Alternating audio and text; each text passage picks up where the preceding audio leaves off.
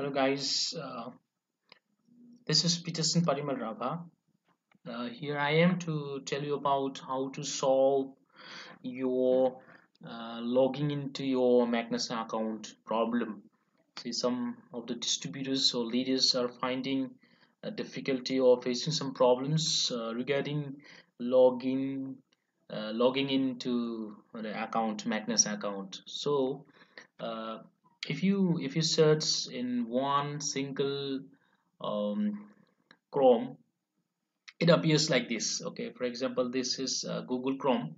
If you search Magnessa, it appears server error. Okay, so like this.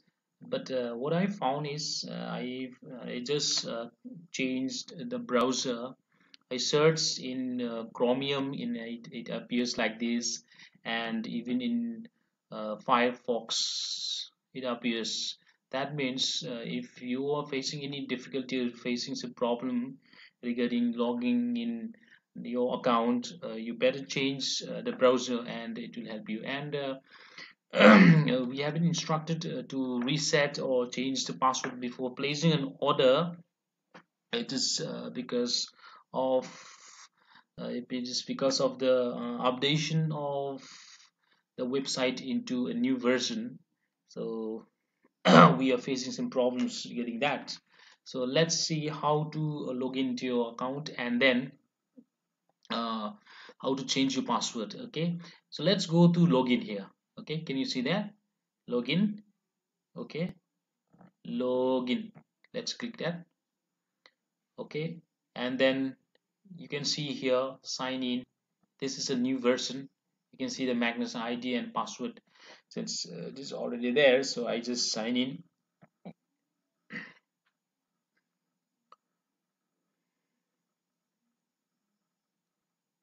Okay, here it is, dear guys. Guys, you see here the dashboard, genealogy report, support, everything is there. Everything is there. Okay, enrollment or shopping document, whatever is there, you can just check it out by yourself. Okay, so what I want to tell you is how to change your password. Click here. Okay, you can see my profile over there, Peterson. Click this. Okay, this is profile and this is change password. Okay, just click here, change password. Okay, you see change password, distributor name, etc. is there.